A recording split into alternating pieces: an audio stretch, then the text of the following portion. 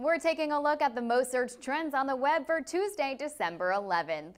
You're searching for HSBC as the British bank has agreed to pay more than $1.9 billion to the U.S. over money laundering allegations. An investigation into the bank focused on the transfer of funds through the U.S. financial system from nations like Iran that are under international sanctions and groups like Mexican drug cartels. The amount marks the largest penalty ever paid by a bank. Delta Airlines is trending as the carrier purchased Singapore Airlines' 49% stake in Britain's Virgin Atlantic for $360 million. Delta and Virgin also announced a transatlantic joint venture under which they will share costs and revenues on routes between Britain and North America. The two carriers will operate 31 peak day round-trip flights between the UK and North America.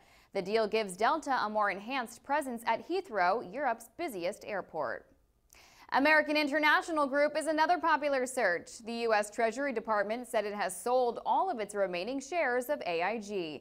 The Treasury said it received $32.50 per share for its 234.2 million remaining shares, which equated to a 16% ownership stake in the company. With this final sale, the Treasury said the government has been paid $22.7 billion more than it provided to rescue AIG. These are some of the day's hottest trends on the web. Happy searching!